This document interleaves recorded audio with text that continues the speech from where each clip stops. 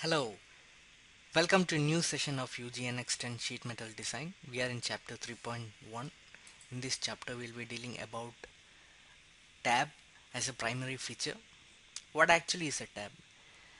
Tab can be considered as a base feature in sheet metal design. For creating a tab, you need to first select this, click on tab function, then select the plane, create the sketch. You can either use a user default thickness or you can define your own thickness, whichever one you want to do, you can opt for it. Then same goes with the direction also. The default direction, it always goes in plus side.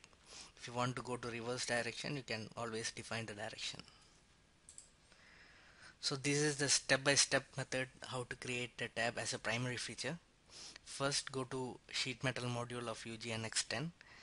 Then you can find under basics menu, you can find tab. This is the tab icon. Click on the tab icon and you will get this pop-up window, and when you're going to define tab as a primary feature, keep type as base.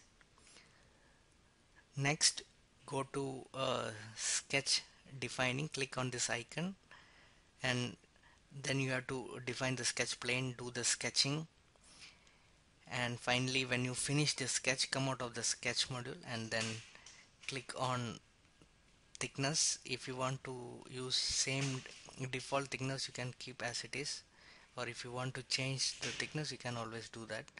Then again goes with the same goes with the direction. You can check the direction and click on preview. The entire preview will come on the screen, and if you're happy with the preview, you can click OK. This is the example I'm going to explain the feature of tab.